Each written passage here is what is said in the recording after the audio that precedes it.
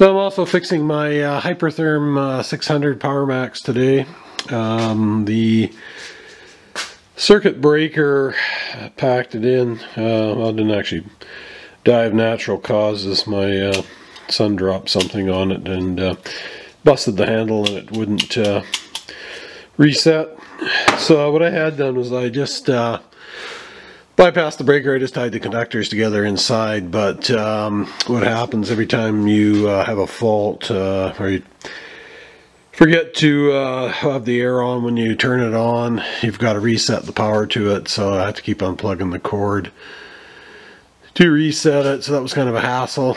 So tried to get one of these on through Hypertherm, but I couldn't really find anybody here that dealt with parts at that level. I mean, basically it was just the consumables for torches and stuff is all I could find. So I went on to eBay and picked this guy up. It's not a direct match, but it's going to be close enough.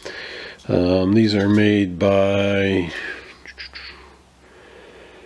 Carlson or something like that. They're actually these are used in the marine industry. They're boats for breakers, panels for large boats and stuff like that.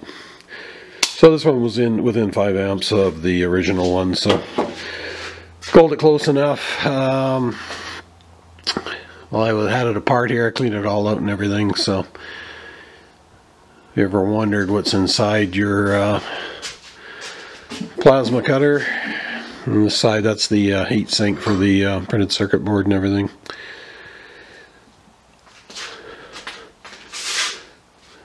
So I'm just going to put this guy back together. So I've got the cover back on it. I'm just putting the air cleaner back on it. This little guy here. It's really important to be as clean as you can with the air coming into these things. If you got water in your lines, it'll just chew up the consumables on the torch. This goes into the regulator, and this part here is kind of flimsy. So rather than plugging your air line directly into this or into the body of this, which creates leverage on that fitting inside there, I put this flexible hose on, and then I made up a cart for the plasma cutter to sit on. So then I've got this little piece of aluminum angle there. The brass fitting goes through there, and that's where you connect your air hose to. Just takes the strain off that fitting in the plasma cutter.